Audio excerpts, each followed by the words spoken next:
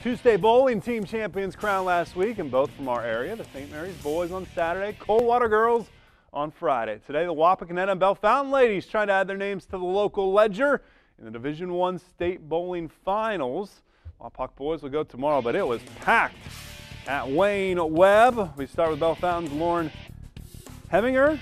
Picks up the spare, her series of 464. Finished 69th overall. How about Bellefontaine's Hannah Davis? One pin, that blue ball is knocking it down, 546. She finishes 27th. So nice series. How about Bellefontaine's Haley Watkins striking here, 508 for her. Moving to Wapakoneta now in the near lane, Josie Keck with the spare, 465 series for Josie. Her teammate Katie Monger.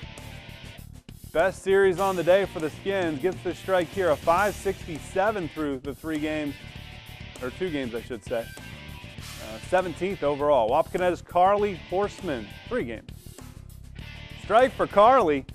Wapakoneta would advance to the final 8, the tournament, but you see they fall to the 2 seed, Columbus Briggs. Troy then beats Briggs, but they fall to Stowe Monroe Falls. So they are your state champions from up in Stowe.